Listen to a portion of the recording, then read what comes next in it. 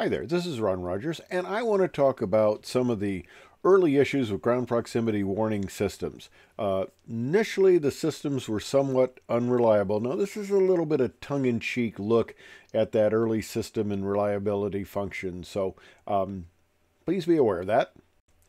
And the one thing I want to point out is one of our early pilots developed a checklist.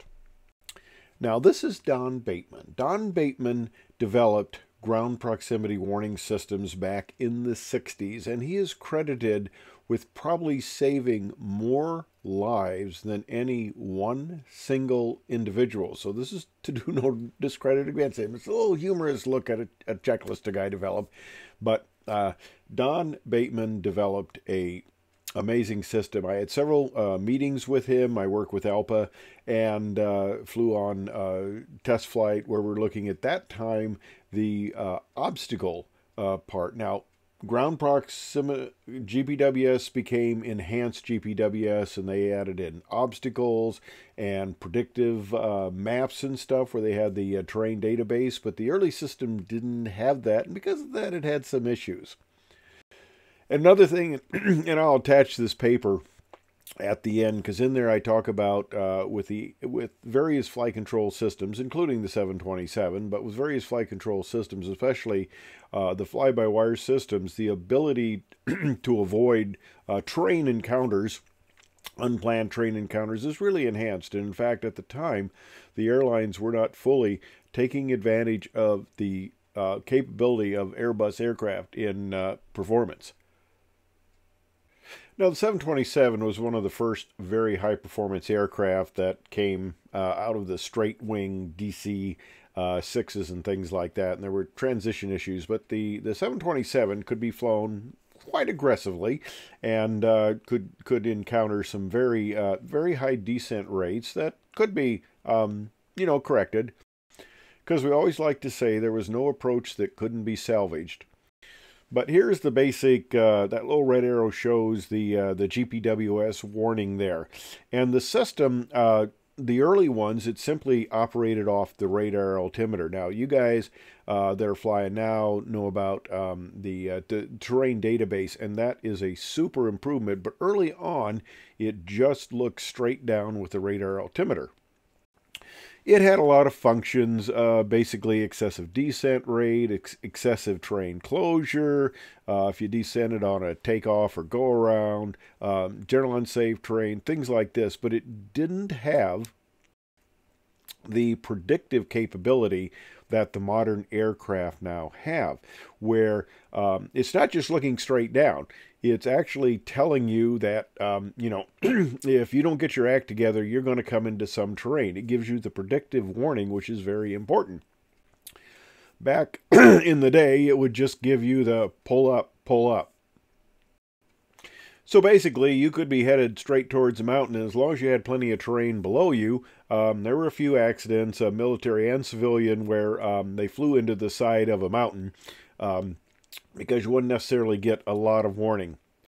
Now, one of the more famous GPWS encounters had to do with an Avianca 747 back in 1984. It was Aviana Flight 011 going into Madrid, and they were cleared for the runway 33 approach. And instead of turning right at the Madrid VOR, they initiated the turn short of the beacon, and they got below the minimum altitude in that area. Well, they got the GPWS warning, and it was going, pull up, and there's a famous quote, you may have heard this before, where the captain says, "Shut up, gringo, shut up, gringo." Well, unfortunately, he should have listened to the gringo, because they ended up crashing into the mountain. The plane cartwheeled, broke into several pieces. There were only 11 of 169 passengers survived. All 23 of the crew were killed, and obviously it was not a good outcome. So one of our pilots developed a checklist that covered a lot of eventualities and kind of helped the crew work through what may have been, a false GPWS warning, or a warning they should not be necessarily that much concerned about at the time. And I'll go through, there are quite a few trees here, if you can see. I'll go through just a couple of them. Okay, let's take a look at the first one with the green arrow. Okay, you get the whoop whoop pull up, and it's, are you still taxiing? And it's yes. Ignore and continue with the newspaper. Okay, now let's look at a more serious situation where that's following the red arrow there. Are you still taxiing? No. Okay.